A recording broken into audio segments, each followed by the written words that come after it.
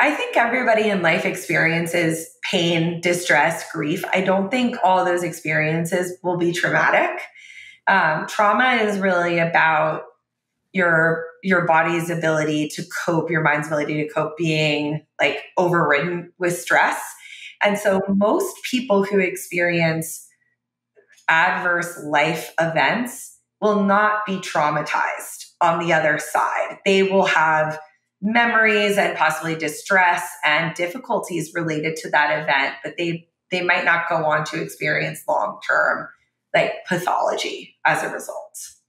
Okay, maybe trauma is too strong of a word then, because I just think of like the way I see it is like, even if your parents did their best, even if everything might have been pretty good, even something as small as like this kid didn't give you the candy that you earned, or like something really small could cause a level of like, ooh, like a shift in your brain that changes the way you think and the way you are for the rest of your life. So like I consider that like a level of trauma. Like people, for example, if you're scared of spiders because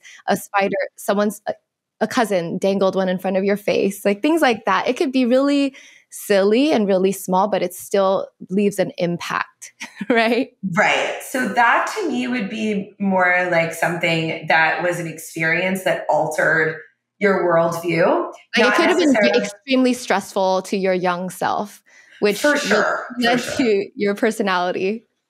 Absolutely. And that's life, right? We're constantly being shaped by our experiences, by the people we come in contact with. And that's what forms who we are, for better or worse. And I don't know that I would consider those experiences to be traumatic. I would consider them to be like shaping and impactful.